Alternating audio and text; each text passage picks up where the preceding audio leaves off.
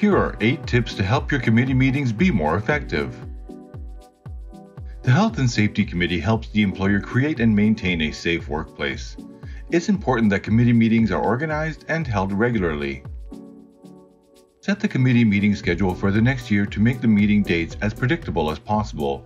This allows people the time to plan, prepare for the meetings, and manage their schedules. Prioritize items which have appeared more than once on the agenda and make sure that they are addressed during your meeting. Post the meeting schedule on the internet and notice boards and add it to the members' electronic calendars. Send reminders a week in advance.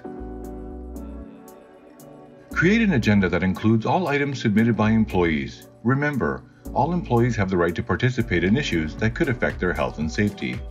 Share the agenda with the committee at least 1 week before the meeting so that everyone is aware of the priorities.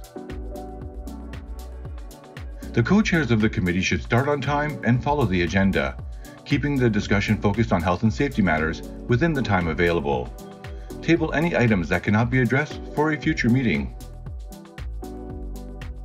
End each discussion with specific recommendations. Use the knowledge and expertise of those working in the area to identify possible solutions. Analyze each suggestion to make sure it does not introduce new hazards and that it meets regulatory requirements. Select the best possible feasible method. Specify who is responsible for taking further action and set a deadline. Set aside time at each meeting for some education. This could include talks from occupational health and safety specialists, occupational hygienists, inspectors, suppliers, or experts on equipment or procedures. You can also watch a training webinar or video together. Include the time, date, who attended, items discussed, recommendations and reasons, plus the time and date of the next meeting.